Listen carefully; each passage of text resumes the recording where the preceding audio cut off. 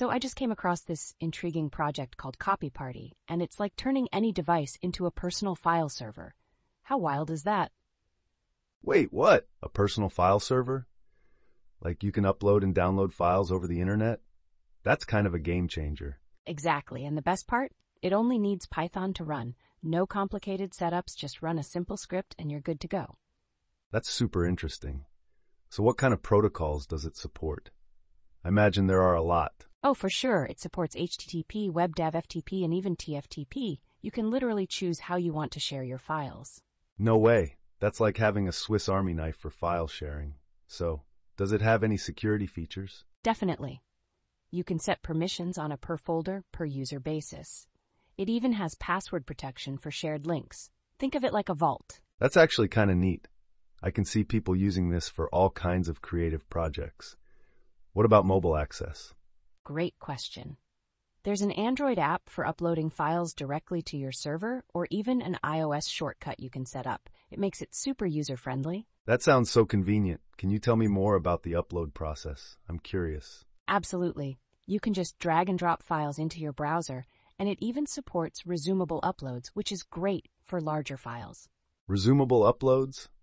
That's a huge plus. You mean it can pick up right where it left off if there's an interruption?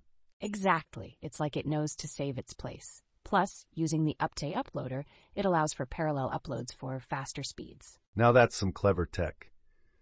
So how do you manage files and folders once they're uploaded?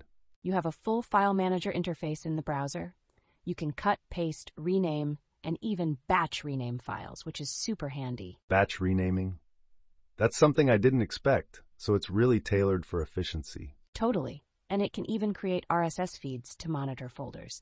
Just imagine keeping track of uploads via a feed. That gives me chills. I can picture a scenario where someone might use this for a podcast or a music library. Exactly. And if you're worried about storage, it has features for deduplication to save space. How smart is that? Wait, deduplication? So if I upload the same file again, it won't take up extra space? Yep, it creates a symlink instead of a full copy. Super efficient for managing storage. That's brilliant. I didn't expect this system to be so robust. What else is unique about copyparty? Well, it's got a really flexible configuration system using command line arguments or config files. You can customize it extensively. Customization really can make or break a tool. What other features set it apart? It has a built-in media player for audio files supporting various formats, so you can stream your music directly. A media player? So it's not just a file server, it's a media server too. This just keeps getting better. Yeah, and the audio player even has options for creating playlists. Just think of the possibilities. Wow, that's really cool. So, is it more user-friendly for individuals or suitable for small businesses? It's versatile enough for both. Individuals can use it for personal projects, while small teams can leverage it for collaboration. This makes me reconsider how I share files. What about security, though? Can it be exposed to the internet safely? Great point.